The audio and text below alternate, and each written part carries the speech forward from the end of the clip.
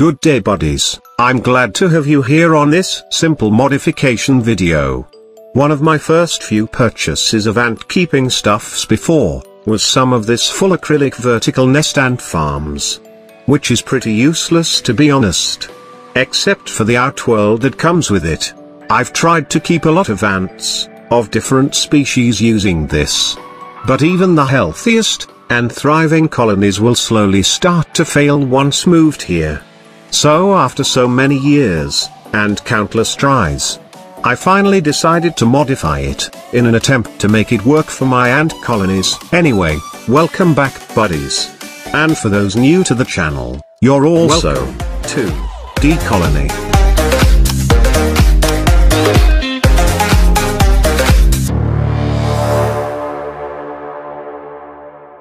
I just detached it from its outworld. We're also removing the cover for now. The back is open, since this vertical nest was screwed on one side of the outworld. We'll be drilling some holes for ventilation, and entrance on the side. Which I'm hesitant at first, cause the acrylic plates might crack on the process. But luckily, we pulled it off. I will also make some additional vent holes on the cover, since the Tetromurium colony that will live here is a dry nest-loving species. I will be using a mixture of grout and plaster, to cover the base and all around the sides. To be able to do it, we will need a mold for the media. Let's make one using Syn Cole boards.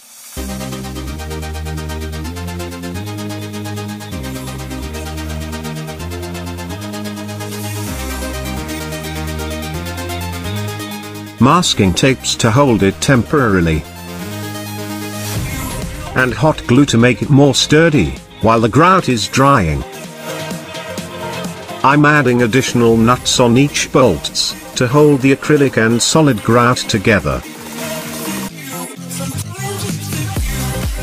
We're also blocking the holes we drilled on the sides. And we'll just position it like this. But before we continue pouring the mixture, let me fill this part first. Cause this part will be covered under the sponge, so filling up this part first will avoid blind spots inside the nest.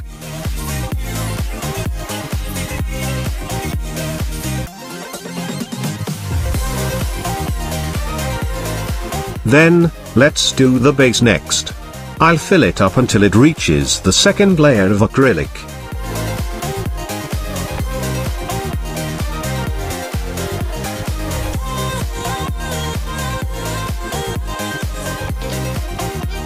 And finally, the corners.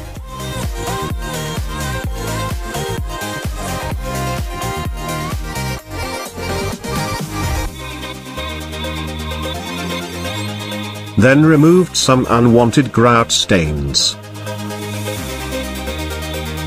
I'll let it dry for several days, before trying to loosen the screws, to make sure to avoid breaking, or losing the hold of the nuts to the grout. Unfortunately, we got some unfilled parts.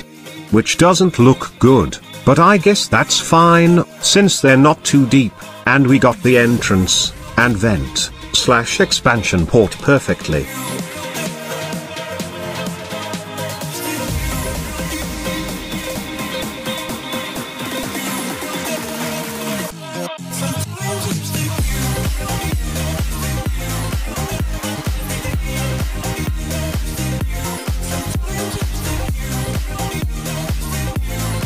Let's set the sponge now for the hydration, before we forget. Then let's get this covered. Anyway, I also made additional ventilation holes on the cover, for the second, and third chamber of the nest.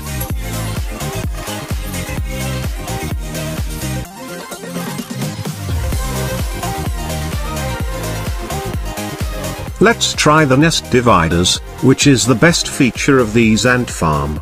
Still works fine, I guessed. Anyway, this dividers will prevent the colony to use too much space.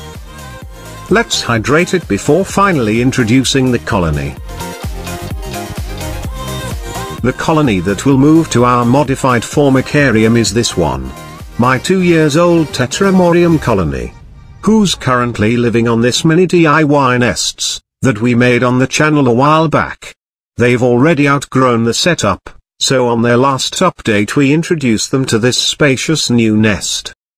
This nest, or ant farm, is also a good example of a failure, which I believe mainly on humidity issues. Cause colonies that had been moved here are all gone bad. That's why I will also do a modification on these setups soon. This ant colony is the last one that I've tried to move here.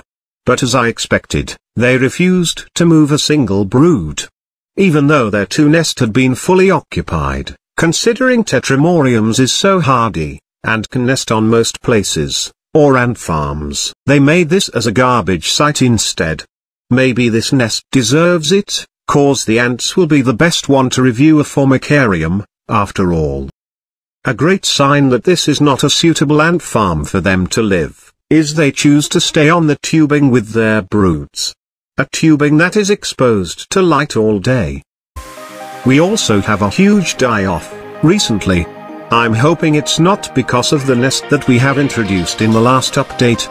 Anyway, I put this roach on the top of the liquid feeder to clear the ants inside, before putting it on the trash. Cause this ant's buddies loves to chill on the insects' carcasses. Anyway, the plan is to disconnect this 2 here, and connect the new nest to the T-joint directly.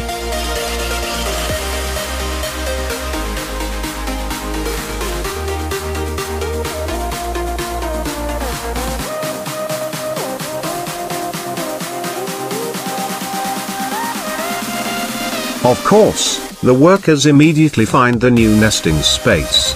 They've been so busy looking for expansion for almost a month now, so this must be a dream come true for them.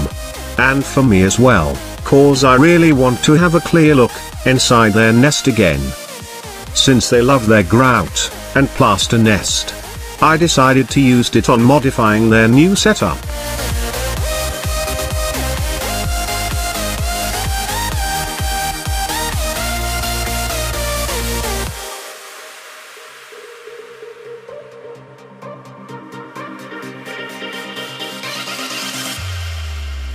What do you think, buddies? How long will it take for the colony to migrate, or if they will move in? Comment down below, while I'm busy manually transferring the workers left on the disconnected part of their old setup.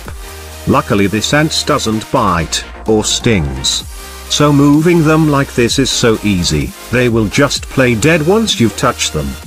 They're pretty armored too, so picking them up with bare fingers isn't that bad for them as well.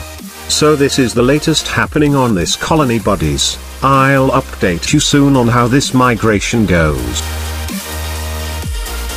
I just hope you have learned something from this video, guys. Be a genie for the first time, by granting my wish and tapping the like and share button. That would help a lot. This is DColonyyt, saying goodbye for now, but hoping to see you on my next videos.